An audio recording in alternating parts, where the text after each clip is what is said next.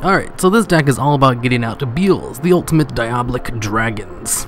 It's a really bad card that requires 1 Dark Tuner plus 2 or more non-tuner monsters, and I kind of just wanted to bring him out because he looks cool. So, the easiest way to bring him out would be with a Plague Spreader plus 2 level 4 monsters. So I just run a Zombie Sworn deck, and it brings him out very easily.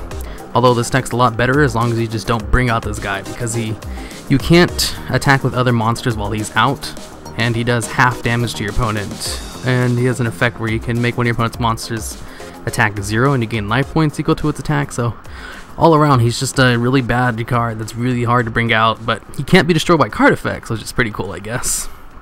Although Beelzeeus, the regular one, is way better.